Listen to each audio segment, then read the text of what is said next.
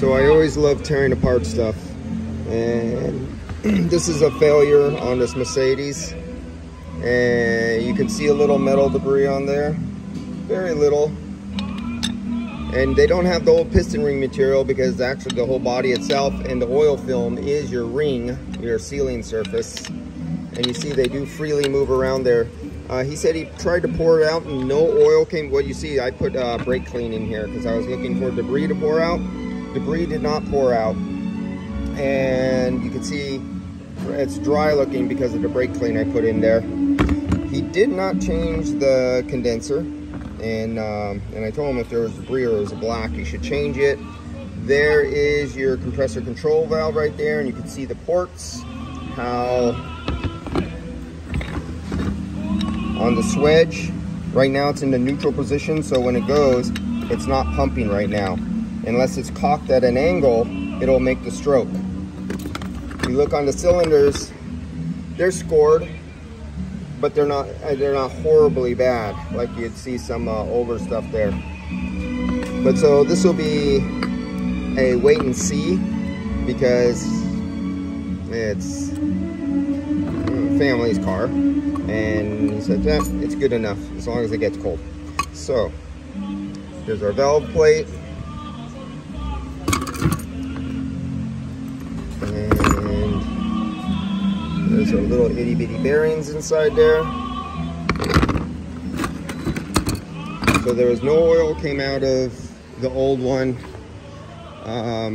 There was no instruction. Actually, now Denso is putting a little QR code for you to go download the instructions. I guess they save money, and they know mechanics don't read instructions anyway, so why print them and put them in there? That's wasted money for people who don't read. So they put the Q code on there on the side of the box. Where's the box? Oh, they have a QR code, and basically you download the same instructions that have been put in there for decades. But the instructions that come with this do not specify whether this new compressor came with or without oil. And as I was telling the technician, you are responsible on every compressor to pour it out, whether it says to or not. And if it has a sticker on there, still don't trust it. Pour it out and prove that it has what it says is in there, because you'd be surprised what comes out of some of these compressors or doesn't come out of these compressors when it should come out. So we have the old condenser. We had a black burnt out compressor, and I was really surprised when I put brake clean down there. I put it into a clean glass. Metal particles did not come out of the high side or low side. We can see some in the pistons a little bit on the side. I know there were some metal particles, and some of that coating that's on the pistons is inside the condenser, trapped in some of the passages. So there will be reduced cooling efficiency because a couple little block passages. Remember, every one of those refrigerant passages there have many little tubes in them because they have fins. So some of them will be blocked. And when you look at it with a camera, sometimes, let's see, you come down and they have the block offs where you can kind of see where inside they have a little metal disc, and it protrudes on the outside and you can tell where it is. So let's say it came in over here, your high side discharge. Some of those particles will pass all the way through the tubes, and some will block maybe a little bit here, but what they'll do is they'll hit this other side and they'll congregate at the lower part where it'll block us for the second pass. It drops down and it goes over. It'll go to the lower part, and you look at lower tubes and you might see 1, 2, or 3 lower tubes are blocked. And on your infrared camera, they'll come up as a blue or black area while everything else is pink or red or orange or white. And then you'll see it go across, and it'll drop down again to another point, and it comes through, let's say 10 tubes going across, but the bottom tubes are usually the ones where you'll see they're blocked, and you'll see another cool line going there. By that time, the condenser has usually filtered out the majority of the particles, and you don't see that repeat again. Usually. This is not always true. And so this is where I get paid to burn up compressors on purpose, I say, because I'm told, you know, because it's the shop's choice, and this is a family member's car who the highest priority of cleanliness and done right apparently isn't the highest priority.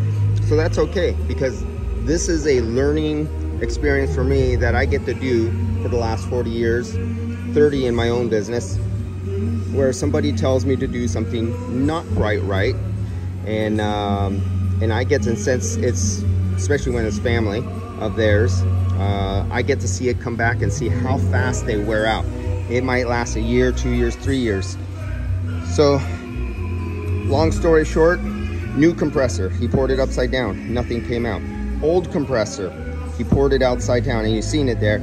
There's almost no oil in it, nothing dropped out at all. You couldn't even say there was barely 10 milliliters of oil in the old compressor.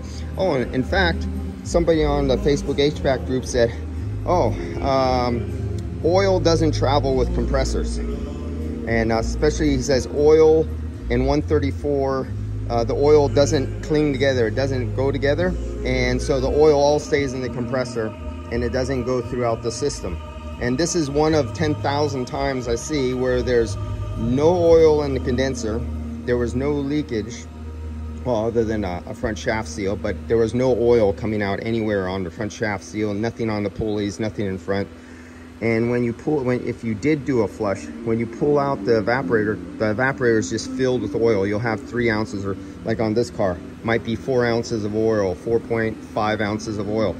There is nothing in the condenser. There will be nothing in condenser, nothing in receiver dryer, nothing in the lines, especially the discharge lines. The discharge lines out of the compressor will be bone dry like the desert.